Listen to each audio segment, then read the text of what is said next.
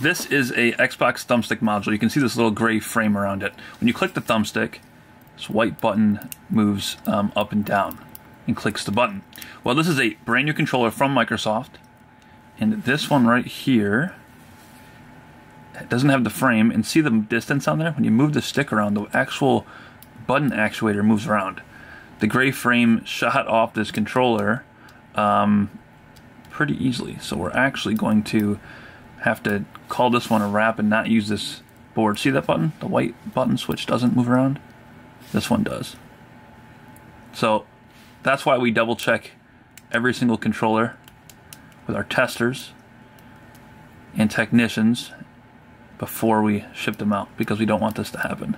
You don't want your thumbstick, you don't want that distance when you click the right thumbstick to actuate it as compared to, you know, zero movement in that white piece there. So that's what it looks like when it's not good. So we're going to redo a new controller for this person.